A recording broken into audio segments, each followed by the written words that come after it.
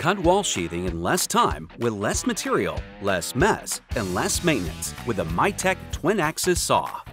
The ripping blade stays stationary as the drive system moves the sheathing material through the saw. The crosscut blade can make up to 6 crosscuts per pass, and you rip and crosscut in the same pass. All of the cutting data and optimization analysis is sent to the saw automatically by MiTek ShopNet software in auto mode. A semi-auto mode allows manual entry of data at the saw.